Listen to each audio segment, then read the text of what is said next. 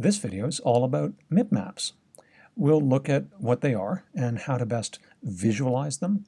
We'll see why Mipmaps are needed. We'll look at the full range of minification filter functions that are available to us in WebGL.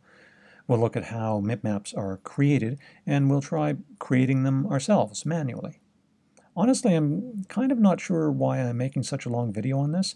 In most projects, Mipmaps come down to a couple lines of code, but I find the whole thing kind of interesting, so for what it's worth, here it is. This is how Mipmaps are normally represented in most WebGL tutorials, either as a flat image, maybe in a spiral, or as a pyramid. These visualizations are useful for showing what Mipmaps look like to us humans, and they're helpful for understanding how they might be laid out in memory. At the bottom of our Mipmap series is our original image at full size, and each level above that, the dimensions shrink by half. The series ends when we get down to a single pixel. A 4K image could have 12 levels, a 1K image could have 10, and a 256 by 256 image would have just 8. Those pixel dimensions are great and all, but if you watched my last video on textures, hopefully you'll remember that WebGL doesn't see texture images as having a pixel size or rows and columns or pixel coordinates. To WebGL, a texture image's width and height are a constant. They're always 1. Its horizontal coordinates range from 0 to 1. Its vertical coordinates range from 0 to 1. So the visualization I keep in my head is more like this. With each step up, the UV size of the texture remains the same, but each pixel's share of the space gets bigger. Each pixel represents a larger and larger portion of the original image. And actually, the whole idea of pixels seemed to lose its meaning when you're working with Mipmaps and floating point UV coordinates. So instead, it's more common to talk about these pixels as texture elements, or texels. In the case of our original image here, which is 1024 by 1024, at level 0, each texel represents 1/1,000,000th of that texture image. At level 5, where the image is 32 by 32, each texel represents 1,000th of the image. At level 9, each texel represents a quarter.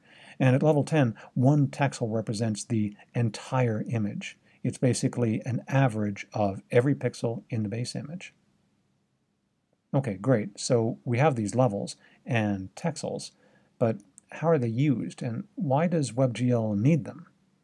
For this, it really helps to look at what happens without Mipmaps. Here is the worst case scenario.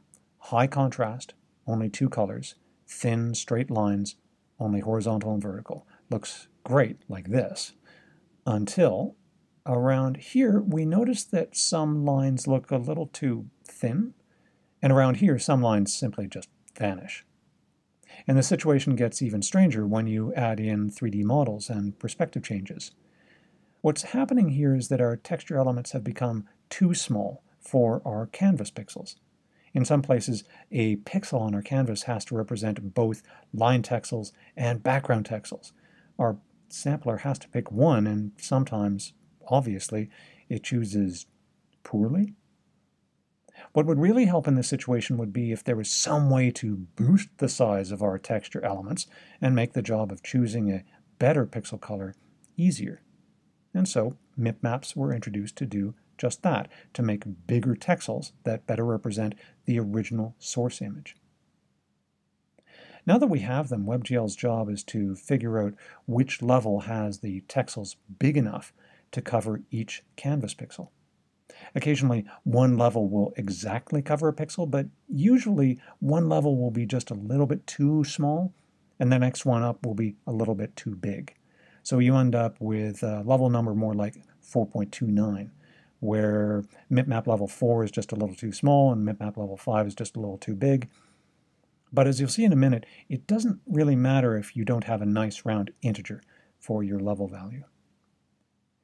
To get Mipmaps happening in your application, you have 2 options. By far the easiest is to have WebGL generate them for you. This is done using gl.generate Mipmaps. Generate Mipmaps is available to you after you've bound to one of these 4 texture targets and after you've uploaded a base image. In all of our examples so far, we've been using texture 2D as our target, so that's what we'd specify here. If you're unclear on what targets are, I have an entire video on that, link in the description. Now that we've got our Mipmaps, you'll also want to choose a Minification filter function. This is one of 6 internal functions that WebGL will use whenever a texture element is smaller than the pixel. In our last video on textures, because we weren't using Mipmaps, we had only 2 options, gl.NEAREST and gl.LINEAR. gl.NEAREST snaps to the texel color at that UV coordinate, and gl.LINEAR gives a weighted average of the texels immediately surrounding the UV coordinate. We can still use those exact same functions here, but if we did, we wouldn't be using Mipmaps, so there's not much point. So instead, here, we'll want to use one of these new functions. You'll notice that all these names are just nearest and linear repeated twice. And if you're a normal person, you might look at these for the first time and think to yourself, huh? Or maybe you'd think, what? So, yeah, me too. But honestly, I think they named these pretty well, and they're really easy to keep straight in your head once you see what they're doing. First, anywhere that you see gl.NEAREST or gl.LINEAR, it's talking about a single texture image and a UV coordinate. Doesn't really have anything to do with Mipmaps or levels or anything like that.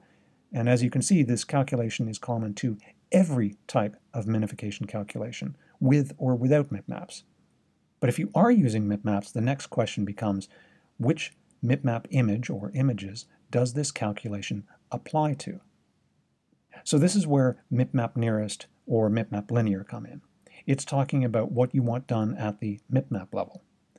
Mipmap nearest will ignore all other levels and just use the image closest to that level.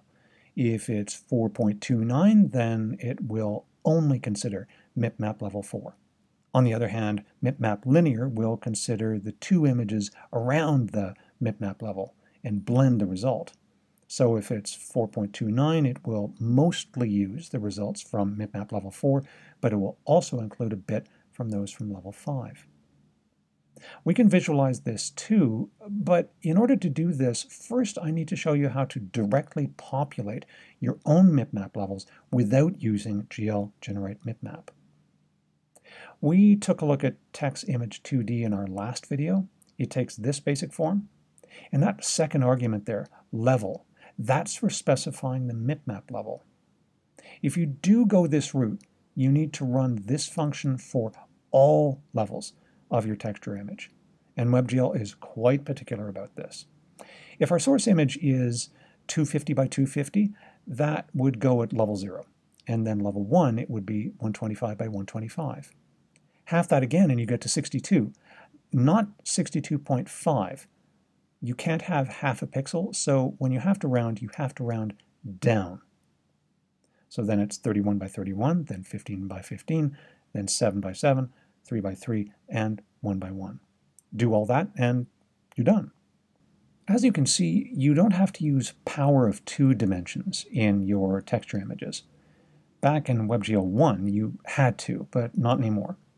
Internally, WebGL simply pads out the images until they are power of 2 anyways. For that reason, I just stick to power of 2 image sizes anyways, but there's no strong technical reasons I've heard that you should do it this way. Okay, so why don't we use this now to visualize what a Mipmap level actually looks like? Let's use our grid texture here. We'll generate Mipmaps, but then replace one Mipmap level. Let's do it for level 4. We'll replace it with a solid color. And this is what it looks like. With Mipmap nearest, you can see how there's a hard boundary separating level 4 from its neighboring levels. It's less visually obvious, but there's a hard boundary between all Mipmap levels when you use this setting. And with Mipmap linear, you can see how the texels of level 4 blend seamlessly with the levels around it. One thing I really want to point out here, notice here how the purple texels never take up more than 50% of the final render? Now let's try this again, but with a smaller canvas. Everything else will be the same. Now, the entire canvas is covered by level 4 texels. Unless you're building something for a very specific piece of hardware, like maybe a kiosk, never assume that what you see on your monitor will be the same as what someone sees on theirs. And this is especially true for mobile devices. When in doubt, test everything. Finally, let's close out this video by looking at what things look like if we give every Mipmap level its own solid color. Take a look at what happens with each minification function. Remember that these colors represent only the Mipmap level. The source images for each level are just a solid color.